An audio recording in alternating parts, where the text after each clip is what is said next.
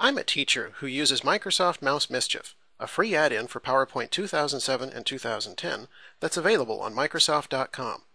Mouse Mischief lets you create multiple mouse presentations that students participate in by using their own mice. I'd like to show you how to create a yes-no slide, one of 3 interactive slide types unique to Mouse Mischief.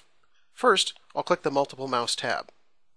In the Layouts group, when I click the Yes-No button, the first slide is automatically formatted for a yes-no question. Now I'll click inside the text box to type the question I want to ask the class.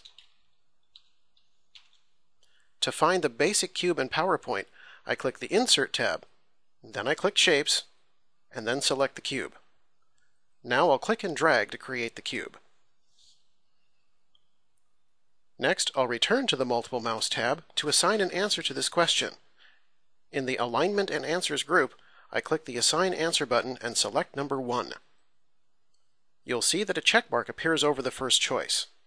Let's have a look at how this slide will appear to the students. Each student uses his or her mouse to click on an answer. After all students have selected an answer, the correct answer and a results pane display on the slide.